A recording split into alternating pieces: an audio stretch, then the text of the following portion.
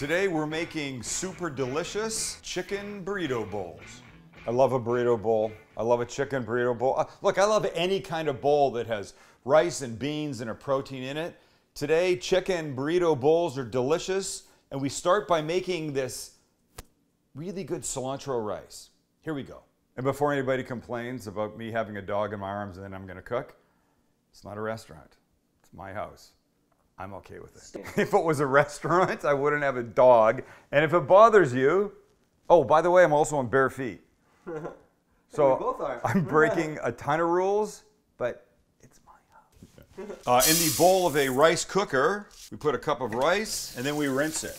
And rinsing will get the unwanted extra starch off. You see the water starting to get sort of white and milky? That's what we don't really want. So the water goes in, and then with our hand, we just mix it around, give it a little squeeze, and we pour off the water. As much as you can without starting to lose a whole bunch of rice. And at this point, we could add water to cook it, but we're going to add chicken broth, just a little extra flavor.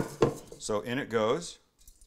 So the goal is you put the broth in, you put the water in, whatever you're using to cook your rice.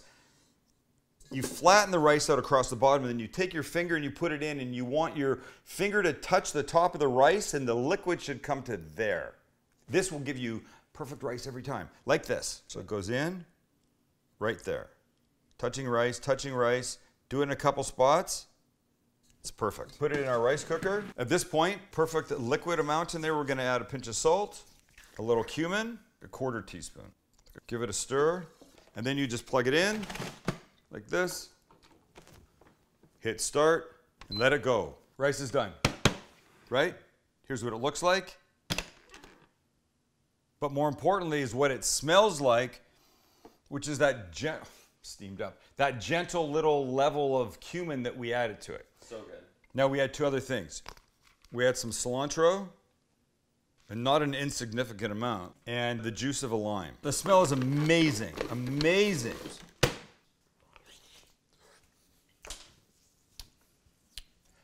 Oh my gosh, cilantro, lime, All right, so this, clearly just black beans, right? I've done nothing to them but drain them. I'm gonna add a little cumin and a little garlic powder, mix, and just keep warm. We have three main components. We have the rice, we have the beans, and we have the chicken that I haven't cooked yet. So here's my wok, it's heating. In goes a little neutral oil, and then a chicken thigh, it's about a half a pound, that I've cut up. And so just as we start to do this, make sure it's all separated. This is gonna be enough for two, what we're making here. So this won't take long. You want a super hot pan, and then here's what it gets. It gets a little Chipotle chili powder,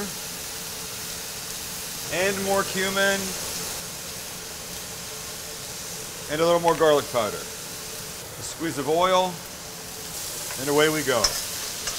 And as that starts to finish, we can build our bowl. First, we'll put in some rice, some of the beans, chicken, diced avocado, gorgeous, some tomato,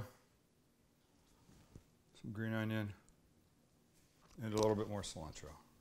Oh, that is a chicken burrito bowl, whatever you want to call it. And something this gorgeous requires you try the independent pieces. So a little rice. Wow. Amazing by itself. The beans.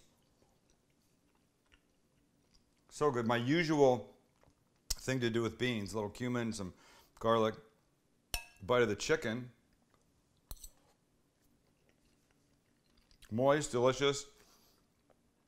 You could use a breast, but don't, because they're no good. And then a little bit of everything with some of the avo and tomato and on top.